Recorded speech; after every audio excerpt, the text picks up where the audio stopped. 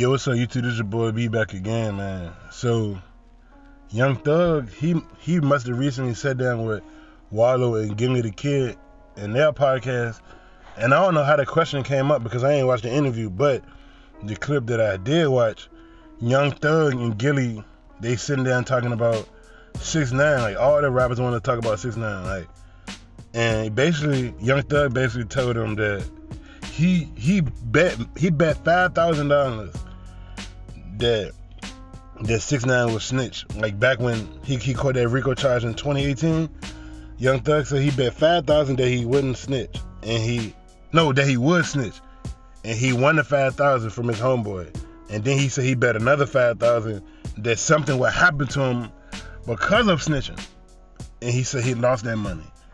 Like, bro, why is you even talking about it, betting on him and anything? And then 6ix9ine responded and said, these the real, you know what I'm saying, these the real dudes from Atlanta, 2021 slut. That's what 6ix9ine responded with. And because at the same time, bro, when you really think about it, 6ix9ine don't come at nobody until they mention his name. And we all know why he snitched, blah, blah, blah. I'm not a street dude, like in the streets with the, you know what I'm saying, with the strap on, living by that code, but he did sign up for that life. People never put blame on the dudes that put 6ix9ine in that position. The dudes that was really Treyway, why nobody come at them like, yo, why you let this innocent dude come in this gang, come in this affiliation, and then y'all surprised when he bring it down when everything hit the fan?